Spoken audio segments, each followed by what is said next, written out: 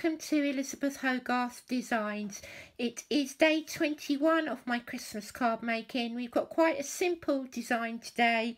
We've got the Craft Consortium papers, 'Tis the Season, a set of Hero Art stamps I keep meaning to use, and an old style Christmas tree that I used to share with the children at school.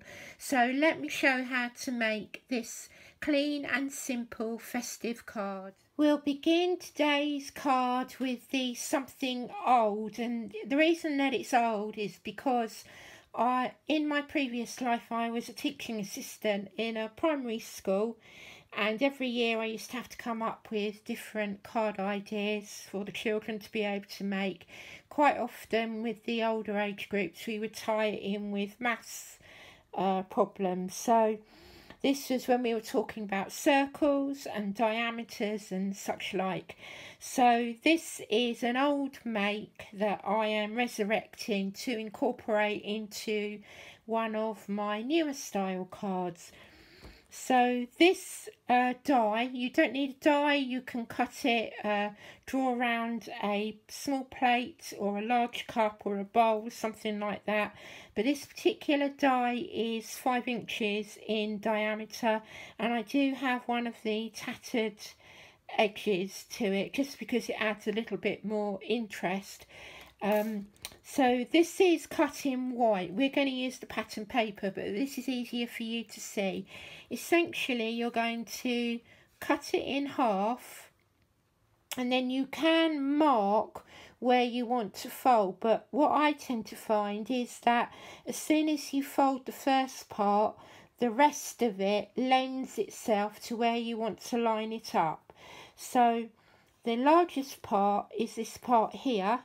So it's marked round about 3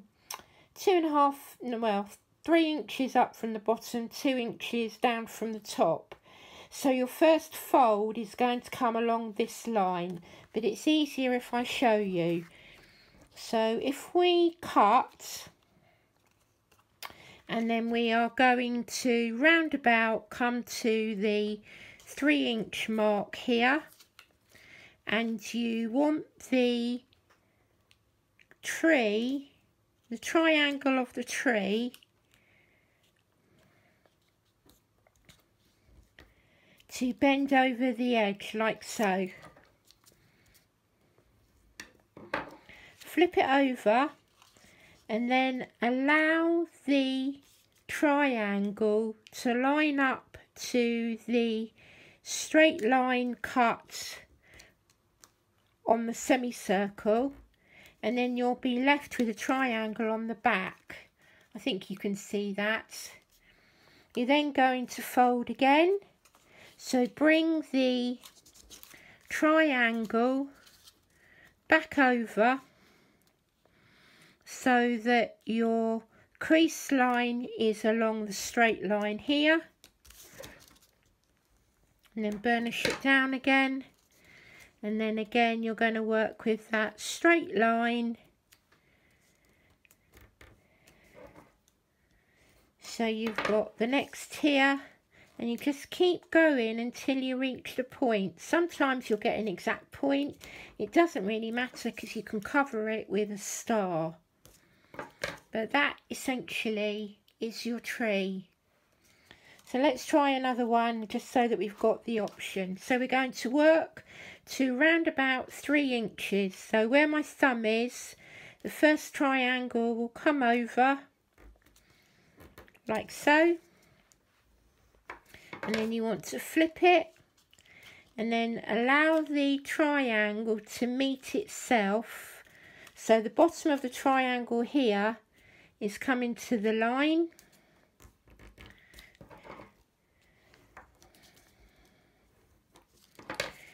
And then again we're going to come back over to form another triangle, and the line is straight down here. Then we're going to come back over to form the top. So really the folds work out the style for you. So no two trees are going to be exactly alike. So that's part one. Now we move on to part two. Part two involves some newer products that I think I bought last year and I haven't really used. And these are colour layering stamps from Hero Arts.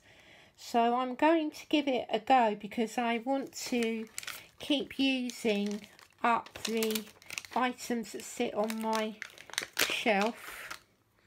So my thinking is that I'm going to use the Christmas as a base for the tree. So the tree will sit like this on the top. So we'll stamp this up. So we'll go with the sticker layer first, and I'm going to try the VersaFine Tulip Red, and then I'll line it with some black. So this is where your stamping platform really will come in handy.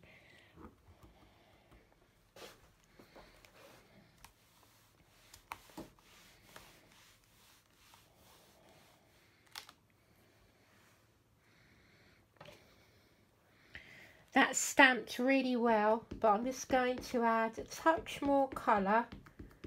Don't be in any hurry to lift the ink away from the paper. And then we'll go in with the black. So these are like typography stamps. So the second layer will add an outline in the darker colour.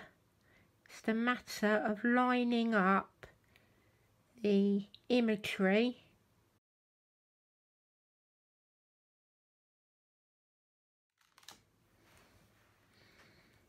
That's very nice. That's a quick way to get some bold lettering onto your card. If you wanted to just do the stamp, you can then take the Merry and add it onto the top, but I'm going to use this line here to ground the tree, and then we'll add a little bucket or a little stump to the area just here. At this point I'm going to glue certain areas of the tree because I want it to have dimension, but I don't want it to be too thick for posting. So I'll add a little bit of glue to those points there, and then plenty of glue on the back. And because I want it to dry, I'm going to put a block on the top just to hold it in place for a few minutes. Before the tree dries completely, just adding a tiny triangle to the base of the tree so that we can ground it to the lettering. And then last but not least, I've got a tiny glittery star that we'll add to the top of the tree, and then I'm going to add just a few tiny gems to the edges of the tree.